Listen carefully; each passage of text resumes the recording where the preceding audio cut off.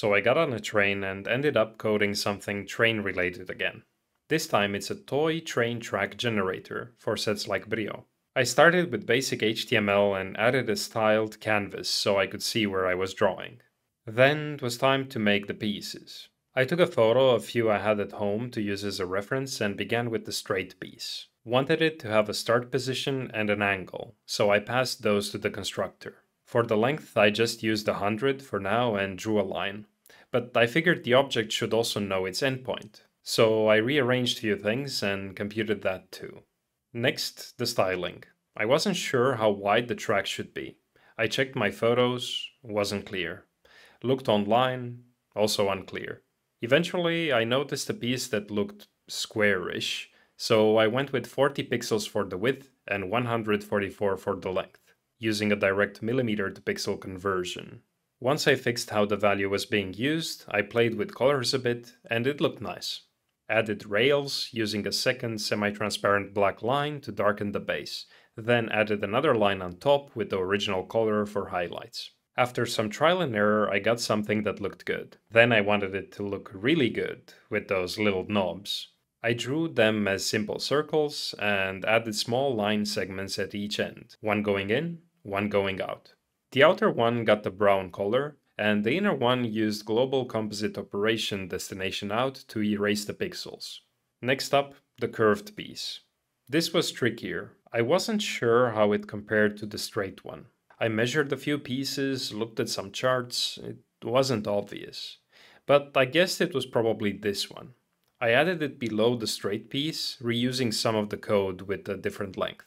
Now to make it curve, I usually use Bezier curves. But in this case, 8 curved pieces make a circle, so arcs were better. I defined the piece based on a circular segment, played with the angle and radius, lots of trial and error. I even drew the circle as a debugging aid. The piece now ends at pi by 8. Tried pi by 2. I swapped the line for an arc and voila, ready for styling. The debug circle was ruining the look, so I removed it. Now, since this piece can be flipped, I added a parameter for that and created a new instance to test. The parameter wasn't doing anything yet, so I tweaked the code and it worked. Then I moved on to the split piece. This one here.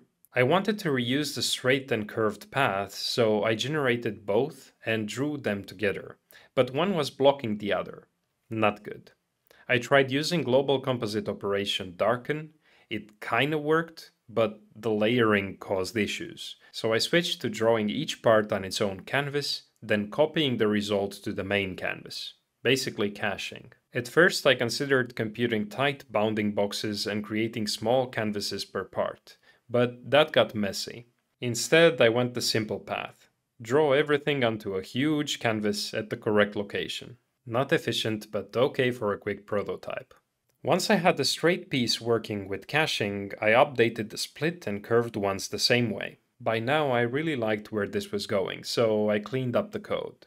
Made the piece superclass to hold common stuff like position, angle, width, and the caching logic. All pieces now extended.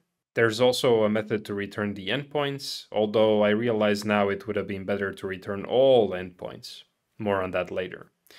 Then I noticed the straight part of the split piece was too long. Adjusted that, also tweaked the curved radius to 200, looked better and matched the charts in my physical pieces quite well. Now I wanted to make a full track. At first I thought I'd just define how many of each type of piece I need, but it wasn't clear how to connect them. So I started simple, wrote an array of labels and looped through them to create the pieces. Each new piece used the endpoint of the previous one as its start point. I moved them a bit to see more of the track, and it worked, but I wasn't updating the angle yet. Added that and it looked much better. To see more pieces, I had to scale the canvas. That's when I spotted an issue at the end. I colored each piece differently for debugging and saw problems with the angles. Earlier I only tested with 0 angles, so this wasn't really a surprise. Went back to one-piece tests, tried different setups, and eventually got it working. Next I wanted to add split pieces. I thought about using 2 parallel arrays, one for each branch, but that felt limiting. Then it hit me. A tree class.